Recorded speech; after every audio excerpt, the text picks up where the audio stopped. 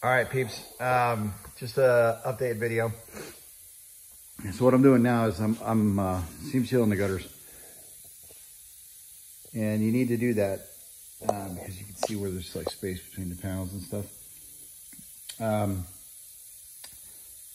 You need to do this because if you don't seam seal it, you'll get water trapped between panels.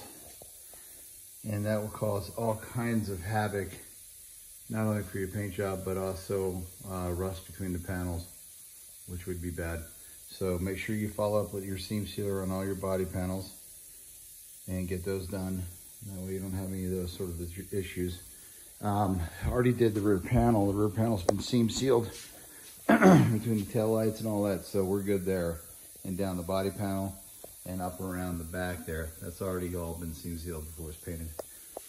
So those are important at panel joints where you have two pieces of metal that join each other and then are plug weld. You should have them seam sealed, just so you don't have any of that water or moisture getting in between the panels and then wreaking havoc on your panels and your paint job. Anyway, that's what I'm doing right now. Just a quick update. This is before it goes over to the paint shop. Going over to the paint shop this afternoon, and we're gonna start spraying. Anyway, peace out.